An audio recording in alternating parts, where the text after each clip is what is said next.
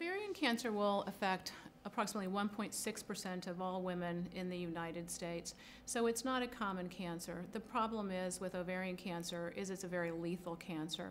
So the most common gynecologic malignancy that we encounter is actually uterine cancer, but we're able to cure it many times with surgery, with some radiation therapy or chemotherapy.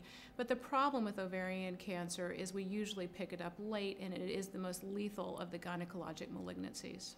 We used to call ovarian cancer a silent killer, but now we call it a cancer that actually whispers because it does have subtle early warning signs and symptoms. We now are aware that we can really warn women to the early signs and symptoms of ovarian cancer and that they need to bring these to the attention of their physician.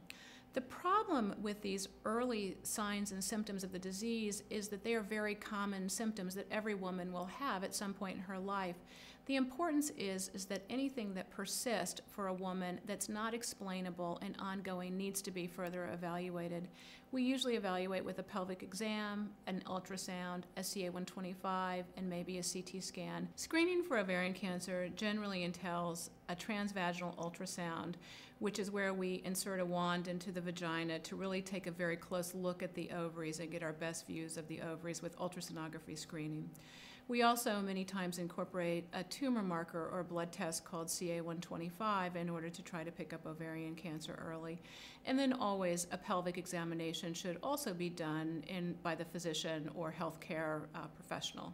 There's been a new move or a newer move for many gynecologists to incorporate ultrasound screening, ultrasound evaluation of the ovaries.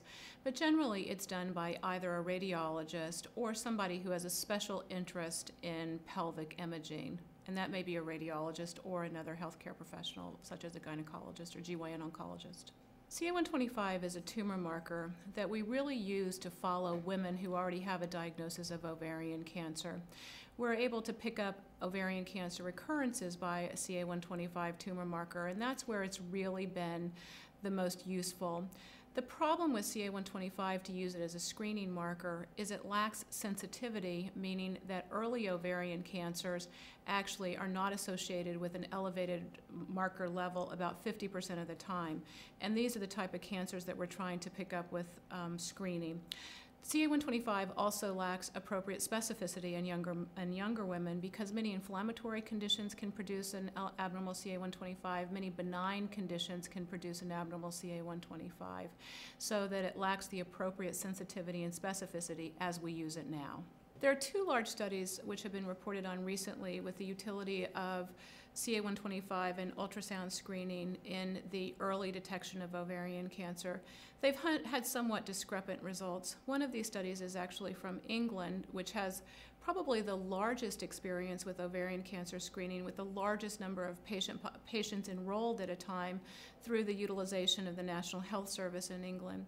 And these individuals have recently demonstrated that if we use something called a risk of ovarian cancer algorithm, which incorporates a woman's family history, her age, her rate of rise of CA-125, along with ultrasound screening, that we may be able to pick up ovarian cancer earlier. However, these studies have not translated yet into any results which have noted a decrease in the risk of mortality from ovarian cancer, which is really the gold standard in a screening study. It may be that not using CA-125 and an ultrasound in isolation, maybe or a snapshot in time. We may have to look at the whole picture for a woman, including her risk of ovarian cancer based on her family history or even her menstrual history or her age, along with that, how that CA-125 changes over time. And that's something that's been discussed for at least 10 years now, but is also now being recently employed in studies and has maybe some promise to it in the future. Other investigators are also looking at new markers for ovarian cancer based on proteomics or looking at little pieces of proteins in women's blood. And that's generated some interesting results so far in terms of some potential tumor markers. However, those results need to be validated. So to date, if somebody comes in to an office or is discussing how to screen for ovarian cancer, generally we recommend a CA-125 and an ultrasound every 6 months and a discussion of enrollment into a clinical research trial in which blood can be collected for future use for studies such as proteomics and genomics work.